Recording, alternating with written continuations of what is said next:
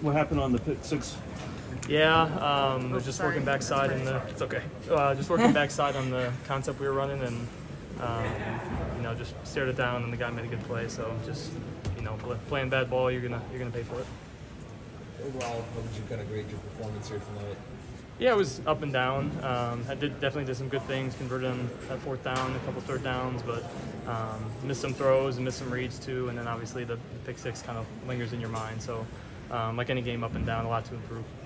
It seemed like you found a good rhythm on the touchdown drive before that. What went right on that possession? Yeah, I thought our guys did a great job working hard. Obviously, we've had some long drives. I think that was a 14-play drive or something like that. And so that's what it takes. It takes converting on third down. And, we kind of, in general, as offense, got behind the sticks a little bit. And so we're trying to make up for that. And just proud of our guys for playing hard.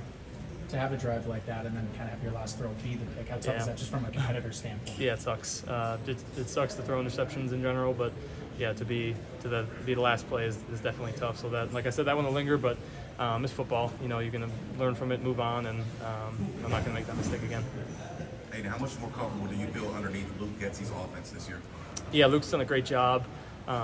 He really did a great job in OTAs and then in the camp, and now since we started preseason games of just hearing us out, wanting to know what we like, what we don't like. It is really an awesome open dialogue between him, and he's very open to what he's thinking and wants to know what we're thinking. So definitely enjoyed time with Luke.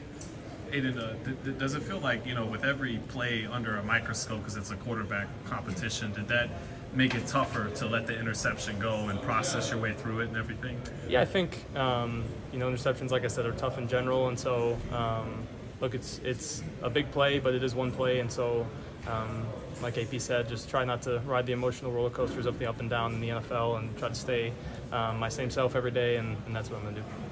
Coach Pierce mentioned that he hoped to be able to make a decision on the quarterback position after this game here. How do you feel about just the whole body of work up to this point?